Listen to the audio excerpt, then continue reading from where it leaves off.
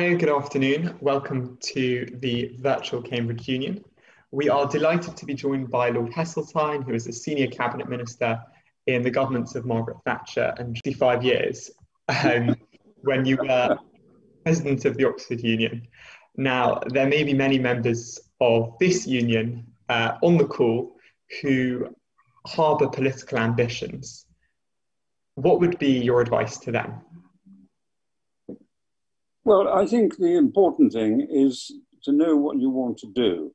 And my advice generally to anyone who asks that question is choose a career which means you look forward to Monday morning.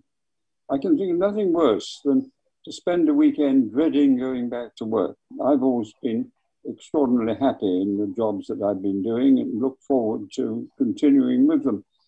If you're going to go into politics, I would myself, it's perhaps slightly against the fashion, I would establish an experience outside politics, maybe public sector, maybe private sector, so that when you stand up and speak about something, people will at least have the confidence that you know what you're talking about. You haven't just read the latest doctrine from central office or whatever it may be. That you have personal experience, you've actually got something to show for your own abilities and endeavours. So, and the only other thing I would say is that if you're half-hearted about going into politics, don't, because it is a very demanding career. There are great satisfactions, but I think it was Enoch Powell said all political careers end in failure. In the end, someone brings you down. And you have to face up to that. You know from the start there will be that sad morning when you're out. Do you think your experiences in the Oxford Union prepared you for later life in the Conservative Party in any way?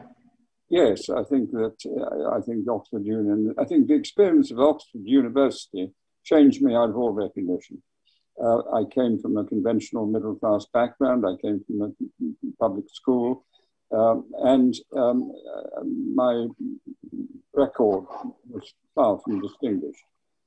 What Oxford was for me was the first time that I was exposed to the amongst the most talented of my generation. So these were, if I was to get anywhere and do anything, this was the real competition. And of course, it came from every sort of background. And I remember when I became president of the Oxford Union, two of my oldest friends were ex-chairmen of the Oxford University Labour Club. But they supported me in my bid to be the president. And the only thing we had in common is that we all hated the Liberals, and the people standing against me were all Liberals. So it was a Tory-Labour alliance that made me president of the Oxford Union. I think many of our members might see history repeating itself at the moment. Moving on to perhaps more political questions, we've had a few submitted in relation to trade. Now, in terms of trade and influence, it's been said that the 19th century was Britain's, the 20th that of the USA, and the 21st China's. Against this backdrop, what is best for Britain in terms of trade in the coming century? Well, as you said, I was deeply disappointed in the outcome of the Brexit referendum, because we are or were part of this huge, nearly 500 million people home market of broadly similar demands, appetites, tastes. So here was an opportunity on our doorstep to sell British products with the minimum of cost in terms of transportation and inconvenience. That wasn't really what Europe was all about, but it was, in terms of trade, what it was about. And we now, well, who knows what the consequences of Brexit will be. We haven't begun to see, in my view, the consequences, because COVID has completely dominated the whole political world over the last 12 to 18 months. But that will change as the recovery now proceeds as it will do in the short term at a considerable speed. But the aftermath will come when COVID will have gone and Brexit will be there very much on the agenda. But as to the general question, then I don't think one ought to sort of compartmentalize one's overseas endeavors. Half of it may go to Europe, but you must constantly look for new markets and find opportunities wherever they can be achieved. That's not to say you turn your back on your existing markets. You don't. You build on them. But you're always trying to find new avenues, new opportunities. And you mentioned the break with Europe, as it were. Do you think the Conservative Party has changed fundamentally beyond all recognition as a result of its handling of the European question? I don't think so, because the Conservative Party, if you look at it historically, is the most sophisticated political machine in human history. And for one very simple reason. It knows what it's in politics for. It's to achieve certain results, and they can't be achieved without power. So in a parliamentary democratic system, to get power, you have to win. And to win, you have to get a majority. And the Conservative Party, in its bones, knows this. So winning elections is absolutely core central to the Conservative Party. And my own view is that in any normal circumstance, you win elections from the centre and not from the extreme. To that extent, I don't believe the Conservative Party will change fundamentally. Certainly, it lurched dramatically over Brexit, and much to its discredit, in my view, because the whole achievement of Europe was broadly done under Conservative leadership. After, Churchill onwards. And so to suddenly see the leader of the Conservative Party campaigning to leave the European Union was a dramatic reversal. But I doubt if that will change the nature of the Conservative Party. A question also about the Conservatives that has been submitted by George Charles reads, what do you think about the conventional distinction between Thatcherite and One Nation Conservatives? Oh, I think it's an awful lot of nonsense talk. It depends which side of the argument you're on. You interpret whatever is going on to suit the claims. And certainly, of course, I was a member of Mrs. Thatcher's government and the opposition that led to that government. And I saw Mrs. Thatcher at work. Perhaps one of my most significant experiences was the creation of London Docklands, which was a very, very interventionist policy. And Margaret backed me against her principal lieutenants, Geoffrey Howe and Keith Joseph, who saw it as expensive and interventionist and tried to persuade her to stop me, but she supported me. And at a critical moment in the fortune of Docklands, Margaret actually got on the telephone to a guy called Paul Reichman and said, look, we've got a problem here, will you come and help? So there's nothing more interventionist than the Prime Minister ringing an entrepreneur in America and saying, come and help. Of course, the party pursued policies that, One Nation Conservative, for example, selling council houses. You can see that as right wing if you like. I don't. I see that as very much, as very much a one nation enfranchisement of a class of people who had been left behind in the property owning boom. The battle against the trade unions, which of course was actually pivotal at the time, that had almost become an agreed policy for both parties. The relationship of unions and management was appalling after the war, and it got worse under all governments. And it was the first sign that something was going to be done about it was under Harold Wilson, when the Minister of Labour, Barbara Castle, produced a document called In Place of Strife. And this was the first sign a government was going to stand up and be counted. well, history is well known. The miners' strike broke Ted Heath's government, and it went on then to break Jim Callaghan's government with the Winter of Discontent. When we came to power in '79, there was no doubt in our minds that legislating to make sure that the trade unions were within the curtilage of the law was absolutely fundamental. There was no division within the party about that. And we have a question that moves 3 years on from '79. In July 1981, after a period of severe unrest in British cities, perhaps most acutely in Liverpool, the Prime Minister sent you personally to intervene, earning you the popular title of Minister for Merseyside. Can you talk to us about that experience, and what do you think the personal qualities what do you think were the personal qualities that singled you out for that role? Well, she didn't send me. I said to her, we had riots in some of our big cities, in Liverpool included. And I had a personal relationship with Liverpool, which dated back to 1979. And actually, I inherited it from my Labour predecessor, Peter Shaw. As part of his government, the Labour government's policy initiative to try and improve the social conditions in deprived areas, he created a sort of partnership between some of the most deprived areas and one of his ministers. He himself had become a partner to Liverpool. So when I took on his job, civil service first question is, do you want to continue this? I said, yes. And I became a sort of titular partner for Liverpool. And that was '79. From '79 to '81, I did quite a lot of things which I thought were helpful for Liverpool. Listing the Albert Dock was symptomatic of, we're here to help. The Garden Festival, the creation of the Liverpool Development Corporation on the banks of the Mersey.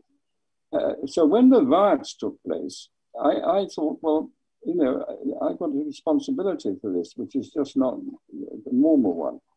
Well, quite obviously, the government had to back the police. Law and order must be maintained. But I went to Margaret and I said, look, I'm completely on side about backing the police and restoring law and order. But I think there's something more profound going on in these urban areas. And I want your agreement to spend a lot of time in Liverpool, to walk the streets, to listen to what people are saying and try to get underneath the skin of it all. Margaret agreed with that. That's why I went to Liverpool. She didn't send me. I asked to go and on another interventionist mission to which she didn't object. Well, when I got there, the first 2 or 3 days were easy. What are you doing here, Secretary of State? I've come to listen. You say we never listen, we're never here, we don't care. I'm listening. And it worked perfectly well for about 3 days. After about 3 days, inevitably, a journalist said, we've been here for 3 days. What do you think? And within a couple of days later, you've been here for 5 days. What are you going to do? And it was quite apparent to me that there was no way out without humiliation unless I actually had a list of things I was going to do. And so I prepared a list of about 30 things. And why did I do that? Because the one thing that those few days walking the streets told me about Liverpool is that nobody was in charge. No one had any ideas of what they could do to help. They all knew what was wrong. You were wrong, he was wrong, she was wrong, they were wrong, everyone was wrong, but never me. And of course, that is a recipe for failure, for disaster. And so I thought, well, okay, we better see if we can make things happen. So I produced the list. But it was no use just producing a list. I spent a day a week for the next 18 months making those things happen. I had a team of secondees from the public sector and from the private sector.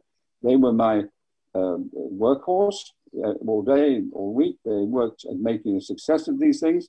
And on a Thursday night, I'd have dinner with them and work out whether there was any trouble we needed to unblock, which I'd then do on the Friday. So that's where the whole thing happened. And people have been very kind about the consequences. But of course, the consequences are much wider than Liverpool. If you look at the achievements of the Development Corporation, and above all else, learn the lesson. Somebody in charge, a body with power and resource and with planning ability to get on with the job, locally based. And that is the formula which I have advocated ever since and do now profoundly, that has led under David Cameron and George Osborne to the directly elected mayors who are in such a position, and I believe are making a significant difference. And from there, you went on to lead the department, the Defence Department. Can you talk us through your experiences there, particularly in relation to the campaign around nuclear disarmament and the reforms you made to the department? Well, yes, I certainly can. There were three big things about my tenure of the Ministry of Defence. First, you rightly say, was the growth of CND. Now, of course, under John Knott, we had the spectacular success of the regaining of the Falkland Islands, and that had completely focused public opinion, understandably. But at the same time, CND had been growing. The Falklands issue resolved satisfactorily. CND was there, emerged, and very obvious. And I got a letter within days. Congratulations, Secretary of State. You are one of the bright sparks of the Tory government. You've been put in the job of Secretary of State to Defence to debate the great nuclear issue of our time. When shall we meet? Yours sincerely, Joan Ruddock, Chairman, CND.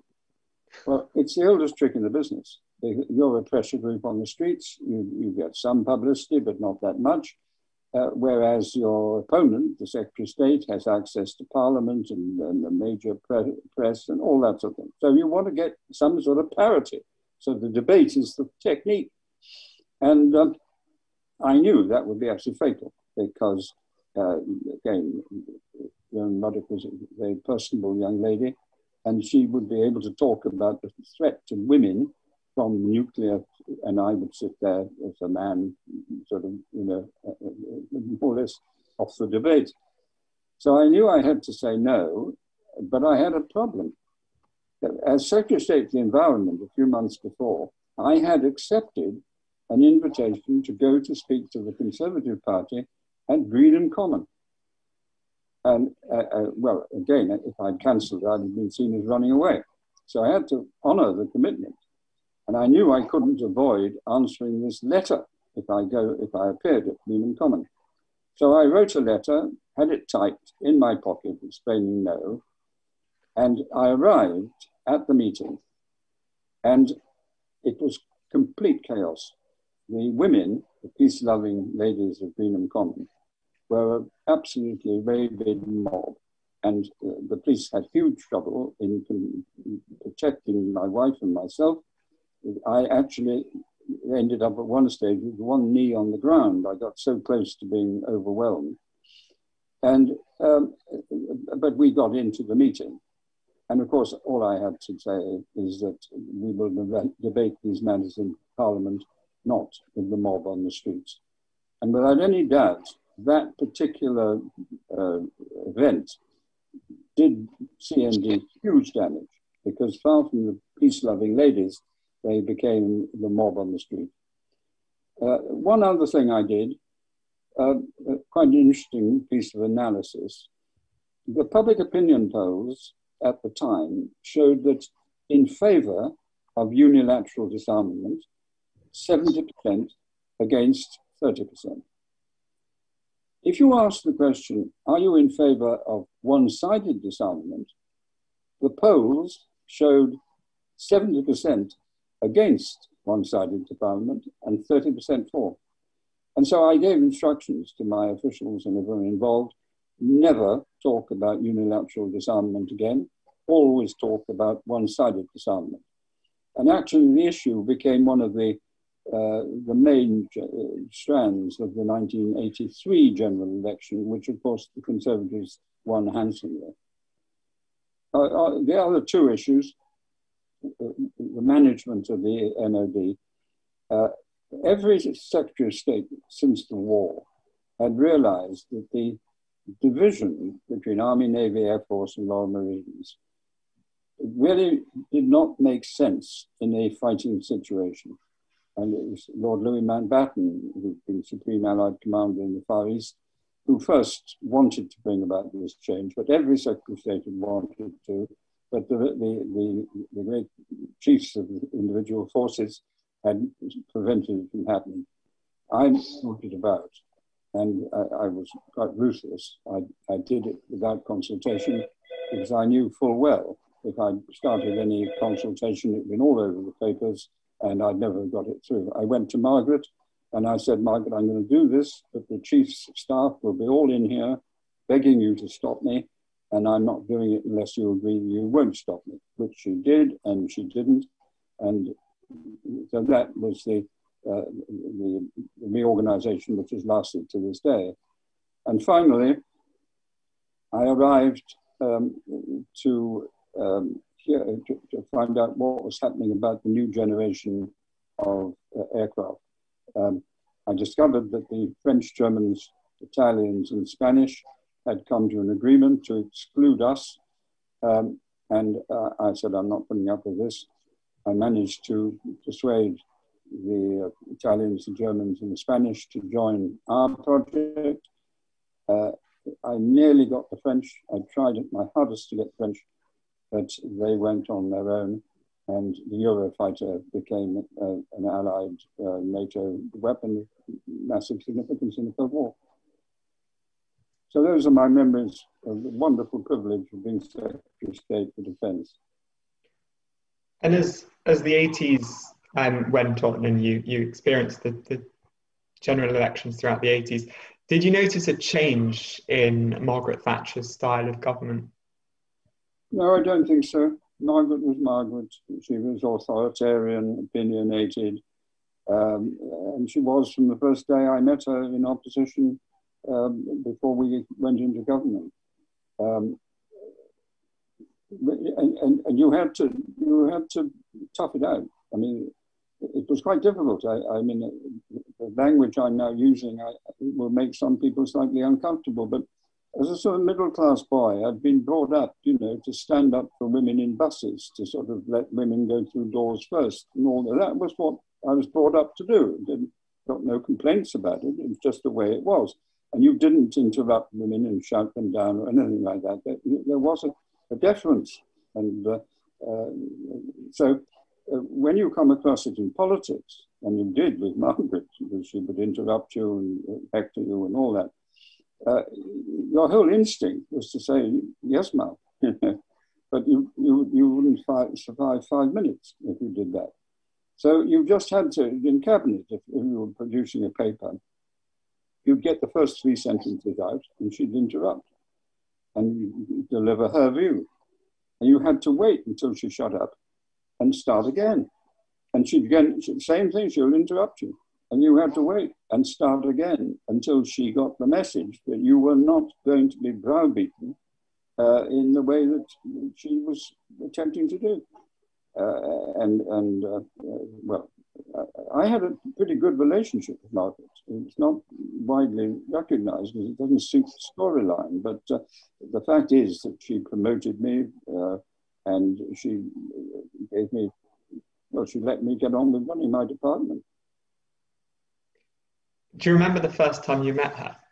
No, not really, but I remember the circumstances when she was, I was a spokesman for transport under Peter Walker. Peter Walker got moved and Margaret came in as my boss. And it was a sea change. I mean, Peter was a supremely agile politician and an opposition politician trying to win the hearts and minds. Margaret was not naturally inclined to hearts and minds politics. And she would tell people what she thought and what they should do, and it was sometimes quite embarrassing. But we never, people often don't understand. Your colleagues in Parliament, not friends. Now you may become friends, but no one. I never dreamt I would be a friend of Margaret's. We had nothing in common. But as a colleague, it was perfectly all right for me to work for her. And the more I worked for her, the more she came to respect the job that I was doing, which was pretty supportive. I mean, in terms of running down government public expenditure, my department went down from 52,000 to 39,000 in 3 years. And, Margaret knew that. And so couldn't say that I wasn't playing on the same piano key. And from that time, what are your funniest memories of the cabinet table? I think probably John Major and Ken Clarke. I sat next to Ken, opposite John, and there was an occasion when a white-faced civil servant came in with a piece of folded paper, showed it to the Prime Minister, who looked at it aghast, passed it across the table to Ken, who looked at it with dismay. No one said anything. Anyway, half an hour later, repeat performance, another piece of paper passed across the table. And I'm not one of those people, although I was sitting next to Ken, who sort of do the sort of eye over. If he wanted to show me the piece of paper, he just showed it to me. Anyway, the end of the cabinet took place. We all dispersed. The bits of paper left on the table. And I have to admit, I picked one up. 79-6. It was a cricket score.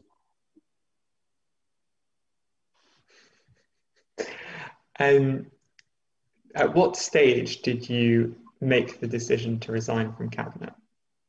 Oh, on the morning itself.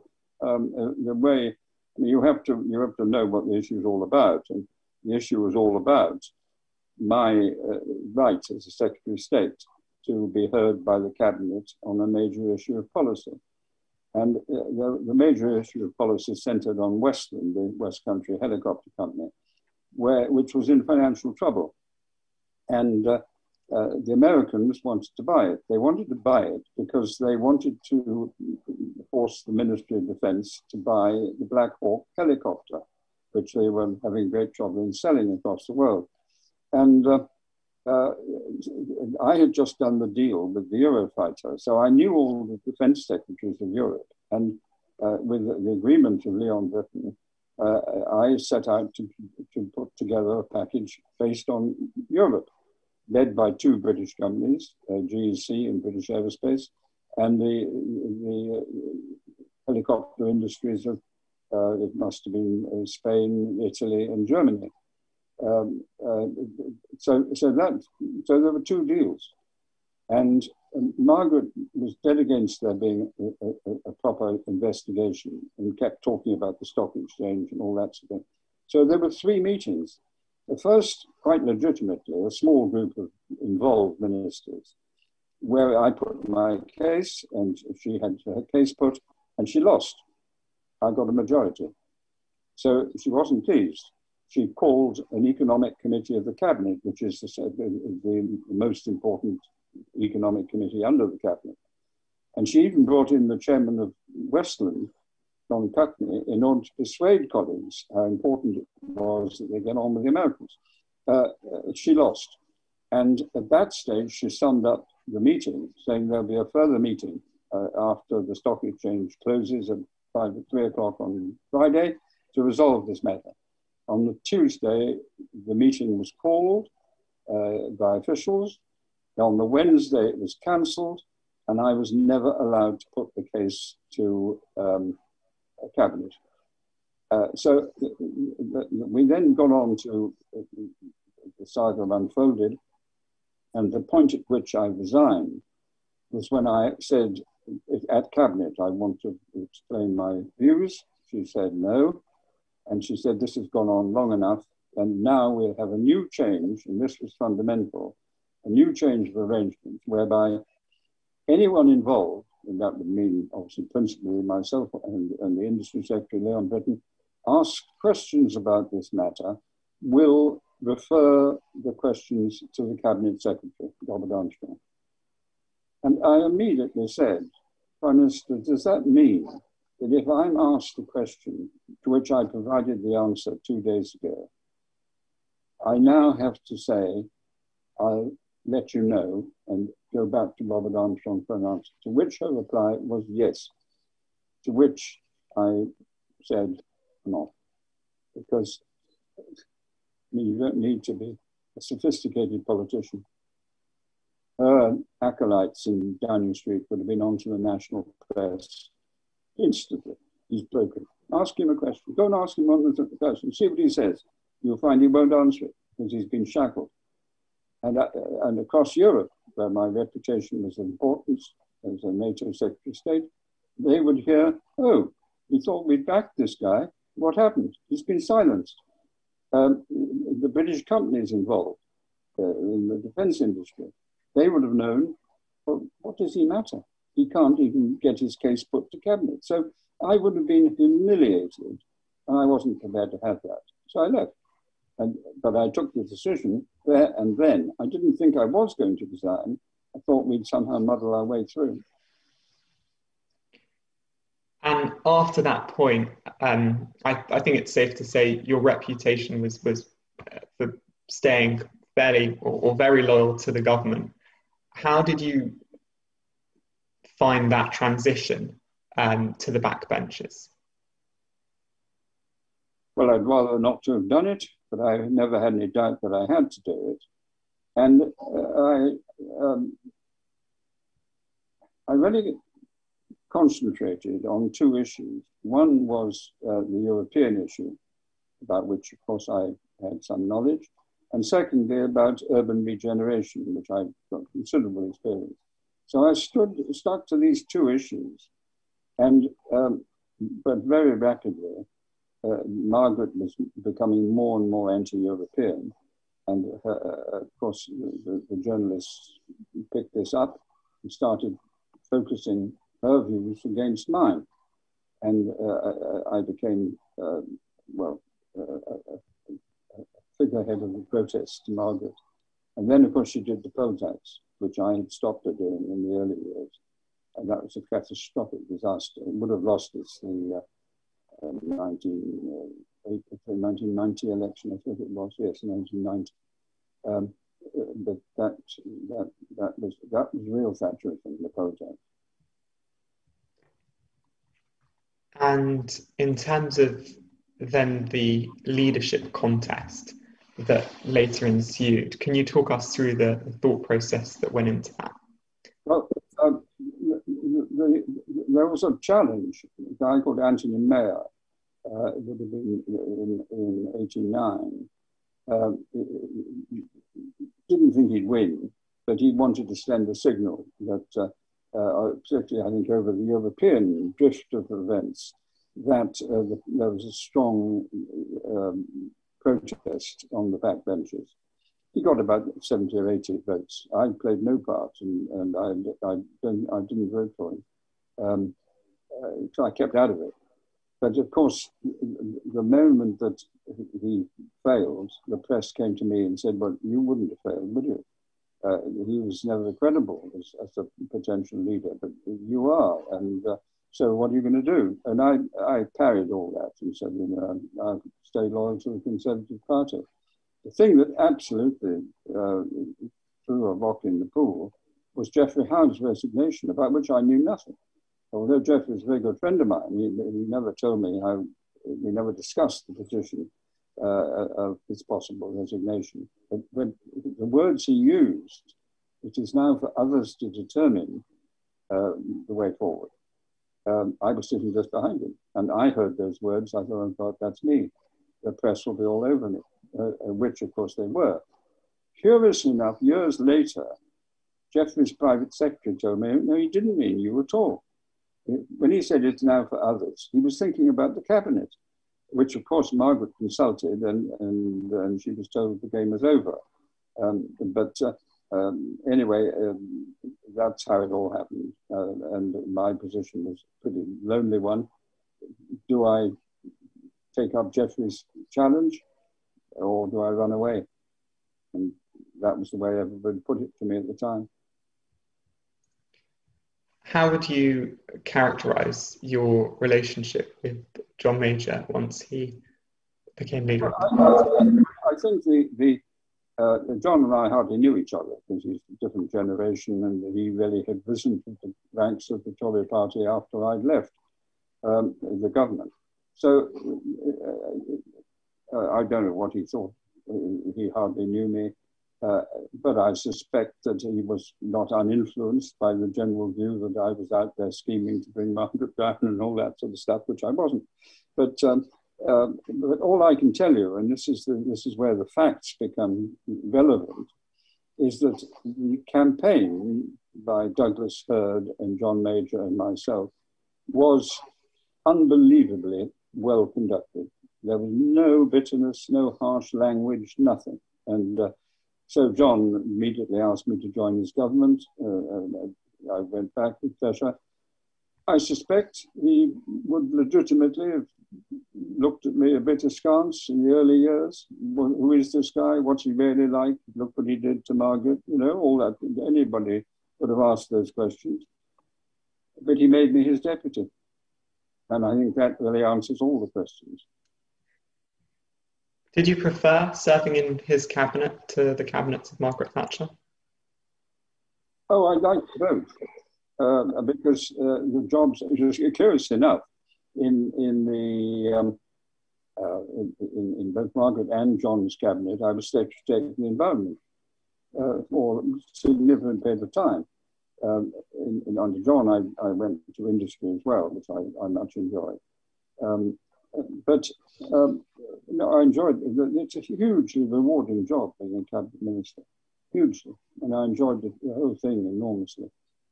I deeply resent that I spent 4 years on the back benches when the Tories were in power. Who do you think the greatest politician not to have become Prime Minister who you worked with was? Oh, it's very difficult. I suppose Enoch Powell might well have been an outstanding Prime Minister. Roy Jenkins, perhaps. Difficult to tell because you never know really what they're going to be like and what they're going to do. And you never know. I mean, you take Boris's situation. Nobody could have foreseen that Boris would face the COVID crisis that he has. And he's come out of it with flying colours, without any doubt. COVID completely dominates the thinking process of the body politic today, and it will do so for quite a bit yet. Are you surprised by how Boris has done in the recent local elections? Not really. I mean, I know Boris well. He took over from me at Henley, and we had a very good relationship. He likes people. He likes being liked. He likes being popular, and he likes the job, and he likes winning. So all these things have come through. Of course, I find it very difficult to give the Brexit leap, which I suspect was an opportunist decision rather than a principled one. Against this backdrop of a Conservative party with a leader who likes winning and a track record of being in government for the vast majority of the last century, is there a future for Labour in government? I would think so. I think we're living in a very artificial position at the moment. The Brexit result, in my view, was a consequence of the economic frustrations of the time. Certainly after 2008 crisis, it was very difficult people to enjoy rising living standards, and there was a resentment.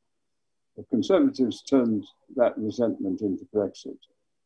We had to have someone to blame, and the best possible person to blame is the foreigner of one sort or another, immigrants, foreigners, you know, all this sort of stuff. We've now had COVID, which has created a much more dramatic economic crisis. But the government, in my view, has actually turned that to their advantage by making a success of the fight back. And I think they're entitled. I mean, easy to say, I would have done, this is what they should have done. There'll be plenty of people saying that. But by and large, I think the public gives them the benefit of the doubt, and in my view, rightly so. But the underlying economic malaise is still there. And we're now looking at a situation where we have borrowing on a horrendous scale, last seen at the end of the Second World War, and we have uncertainty about how far, to what extent the market will recover. That it will recover quickly, I haven't the slightest doubt. The issue is, where does it go compared with where it was before the crisis of COVID? And when you clear away COVID, then you come stuck face to face with Brexit. And Brexit is a disaster for this country. The issues are there, people know they're there, but they're buried under COVID at the moment. You know, the fishermen are fed up, Northern Ireland in trouble, Scotland's tinkering on the brink. And the city doesn't know what its new regulation is going to be vis-a-vis Europe. You can go on and on and on. But all of that will become the backdrop of the latter part of this government, and against the background where someone has to pay the bills. And on the question of Scotland and Northern Ireland, what do you think the prospects for the Union are? Well, you can whistle in the dark. I'm totally opposed to the fragmentation of the United Kingdom. So I'm going to tell you, I hope that it will remain intact. But when you look at the facts, it is so perilous that I don't believe you can make a rational judgment saying that it'll be all right on the night. It may be. I'd like it to be. Try to make it help, but there's a big risk. And perhaps a final question on which to end. What's the greatest piece of advice you ever received? I ever received? Oh, yes. Ian MacLeod, when I was President of the Union. And you know exactly this. You have these great distinguished speakers, and you have to entertain them over dinner before the debates. And the conversation got round to my political career. And Ian said to me, what do you want to do? I'd like to get in the House of Commons. I'd like to be a minister. Well, I didn't say, of course, but I said, well, yes, that would be nice. Any particular office?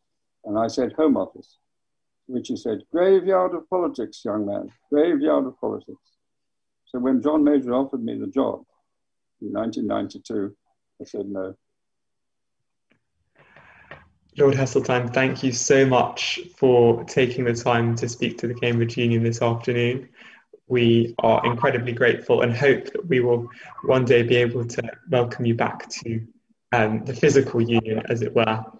Thank you so much for everyone who's tuned in. Thank you very much. Thank you. Have a lovely afternoon. Take care. All the best. Bye-bye.